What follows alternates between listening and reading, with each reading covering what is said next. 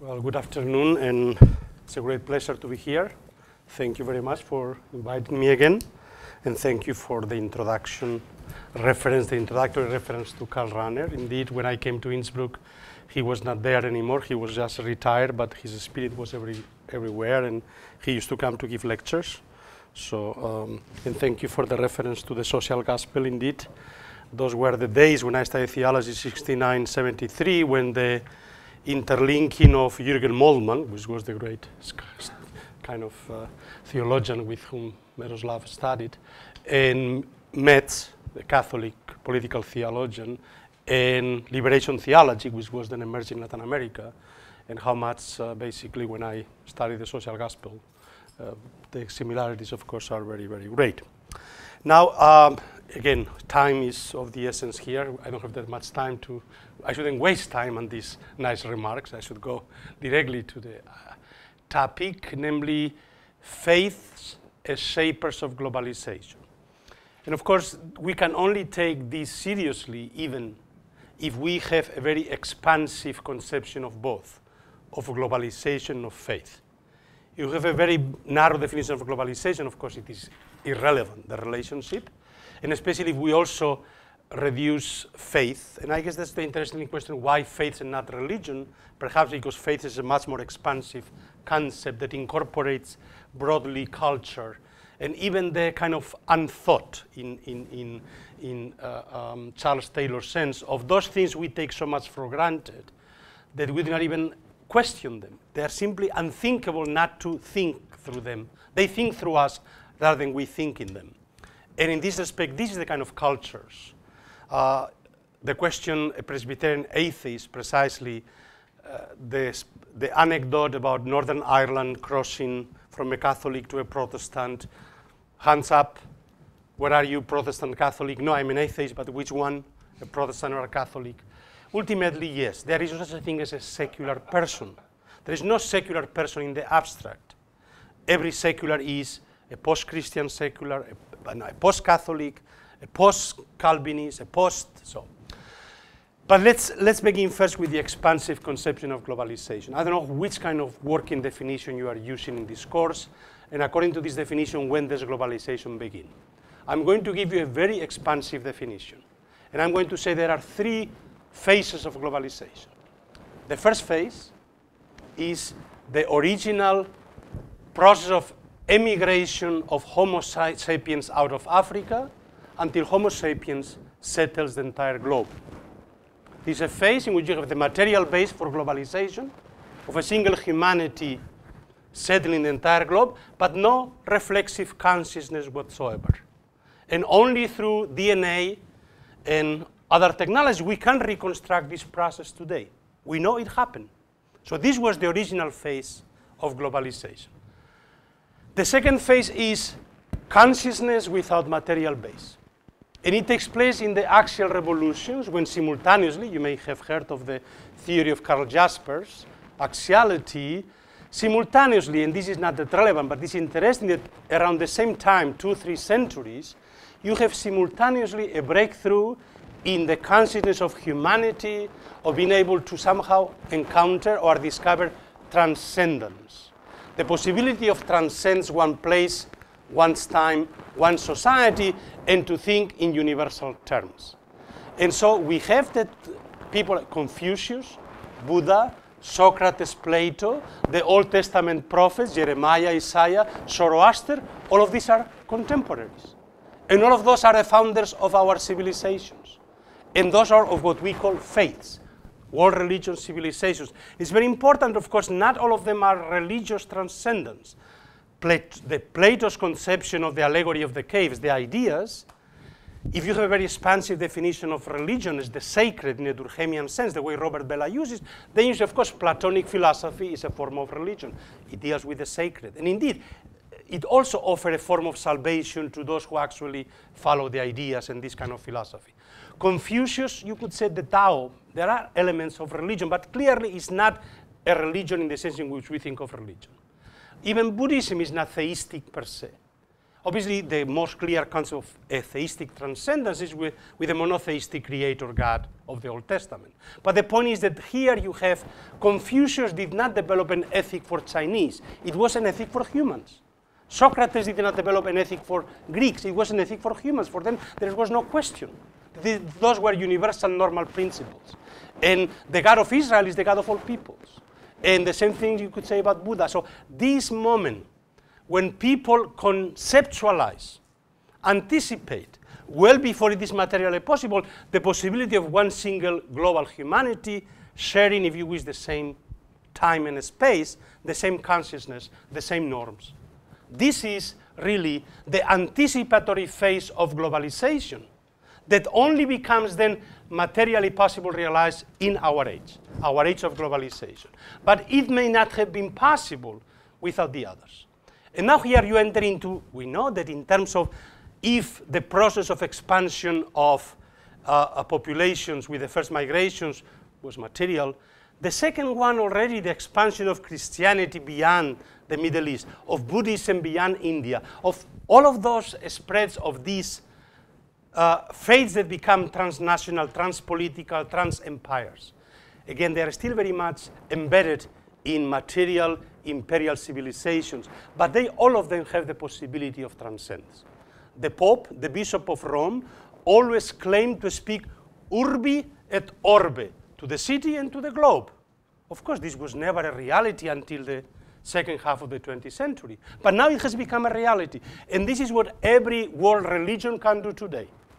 At the same one, claiming we are this unique, very particularistic faith, at the same time claiming we are the best faith for all of humanity. And all of them do that.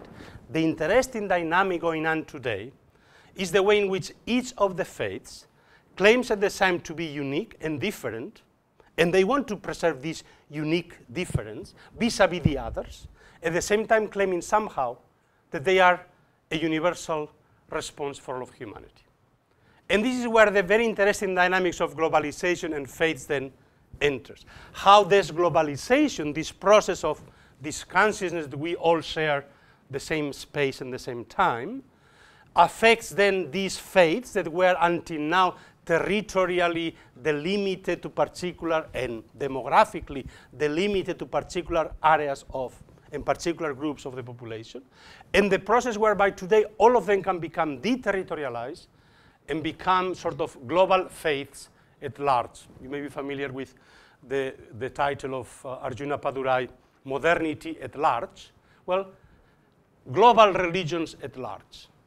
That's what each religion is becoming today. And I would argue we are in a moment of global denominationalism, where a process of mutual recognition of all the faiths, both accepting the differences between the faiths and yet trying to claim the shared commonality of the faiths. A lot of conflict takes place in this process of recognition. It's not necessarily only interfaith religious dialogue. Sometimes it is a very nasty conflict that this recognition takes place. So this is one very aspect of the dynamic of globalization and faiths which are interlinked today. The other, of course, has to do with the question of how each of these faiths then itself shapes the particular form of modernity. If you have followed my essay, the claim is that the secular begins first as a Christian theological category. It's part of a Christian theological conception of the cosmos, of the universe of reality. And precisely because of that, the analytical transformation of Christianity can be understood as a process of secularization. It's a very unique Christian dynamic that could not be reproduced anywhere in the world. What is wrong with the thesis of secularization, as it was developed by the Enlightenment, was the notion that this process of Christian secularization is part of a global universal process of transition from religion to non-religion. There was primitive religion at the time, and then there will be no religion after. So this freeing oneself from religion. So it generalizes one process of, if you wish, deconfessionalizing Christianity and creating a kind of Christian culture without churches, which is what very much the process of Western modernization may said to be. And how then this, however, this particular Western process, which is uniquely Christian, and when I say Christian, I would even say Western Christian. There is no concept of the seculum in Eastern Christianity, in Byzantium. It's only a Western Christian concept. And because of that, only where you have this concept, you can actually have a dynamic of secularization. And what is this dynamic? The dynamic is to eliminate, to solve the dualism between the religious and the secular. The religious, which is represented in the monasteries, and the seculum in the world. And the whole process has always two logics. One, to get rid of the walls by bringing the religion into the seculum, transforming the seculum according to Christian principles. To try to transform reality according to Christian principles. This is one of the dynamics of secularization.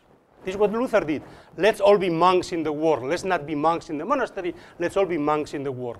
And so this is the Protestant model of precisely not so much eliminating or maintaining the boundaries and keeping religion separated, but really almost eliminating the boundaries or diffusing the boundaries by making the religious secular and the secular religious.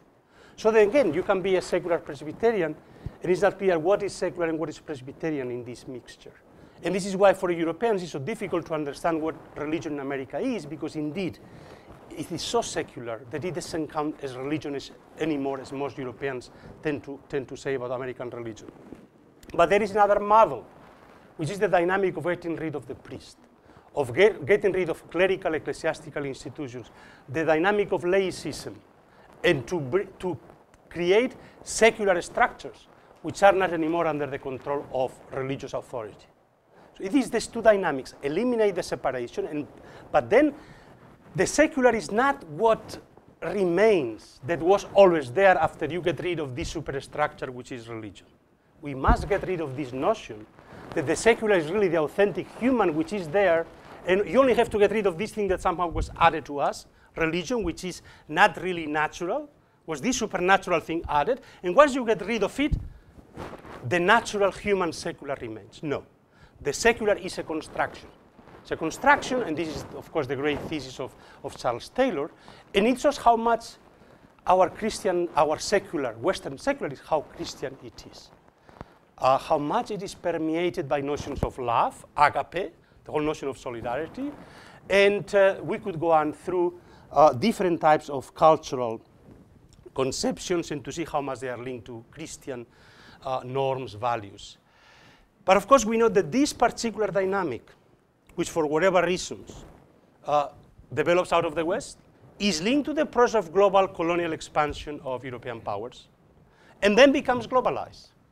But then becomes globalized in a way that enters in dynamic encounters with other civilizations, other faiths, which have a different way of establishing these boundaries between transcendent and immanent, sacred, profane, religious, secular. And sometimes we take these parallel terms, this binary, immanent, transcendence, profane, sacred, secular, religious, as if they will be synonymous. They are not. They correspond to different ways of classifying those things, and it's not clear what is the broader concept and how they fit within one another.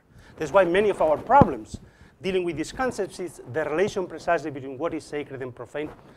It's very clear that prior to the axial ages, the sacred and profane both were immanent. Then emerges transcendence, but transcendence doesn't need to be religious. And we have the secular today, but the secular is not profane. The secular can be very sacred. Sacred nationhood, sacred citizenship, sacred science. So it is simply that the categories we have do not help us to try to conceptualize all these things.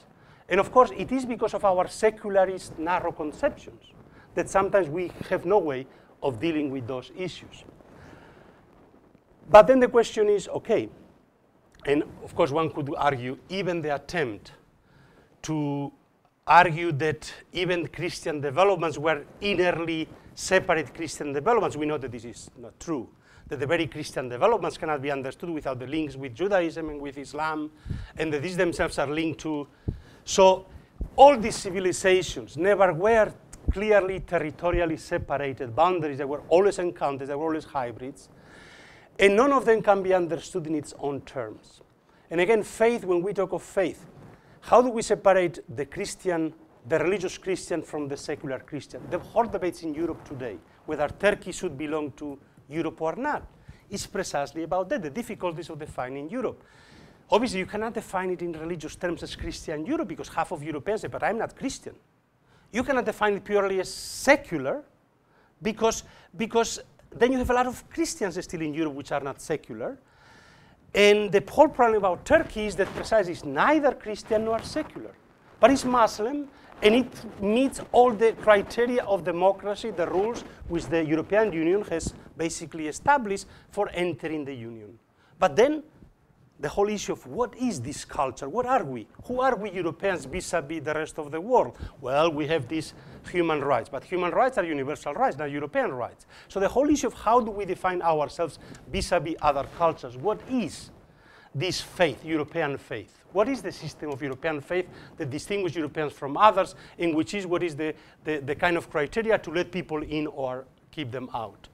Those are very kind of difficult issues, and we are in the process today in the world in which all these civilizations are coming to terms and are encountering one another. Darwin was mentioned. Obviously, we are at a kind of paradoxical moment in which we humans, as a species, has come to recognize our single humanity, our history view is, as one process of evolution. But of course, the theory was one of random evolution, which works until culture enters in. We know that once history, one culture takes over, it's not so random anymore. There's a different process of human evolution, which is cultural evolution, which is very much linked to religion. And the interesting question is that we are in the moment now in which both we can, for the first time, if you wish, write a collective autobiography of how we got here, how we all have become one single global humanity with very diverse, precisely multiple humanities or multiple types of being human. And at the same time, we are at the moment in which we could simply self-destroy ourselves or try to precisely end evolution, random evolution, and try to direct it through scientific management, or simply, you know, auto-destroy ourselves, the environment in which we live. Those are the kind of questions that globalization raises also. It's not only a question about, obviously, economic development, but it is this awareness that there is a moment when we have become really one single global humanity sharing world history. We are now somehow responsible for the next phase of globalization. And we'll have to somehow all come together to decide how do we do it. And I think that the model of a kind of a cosmopolitan secularism that we in the West knew that the rest of the world is going to become like us is not viable anymore. And that we have to let all faiths, if you will, of humanity come in and together come to terms with our past, how we got here where we are now, and how we are going to construct our future together. Thank you.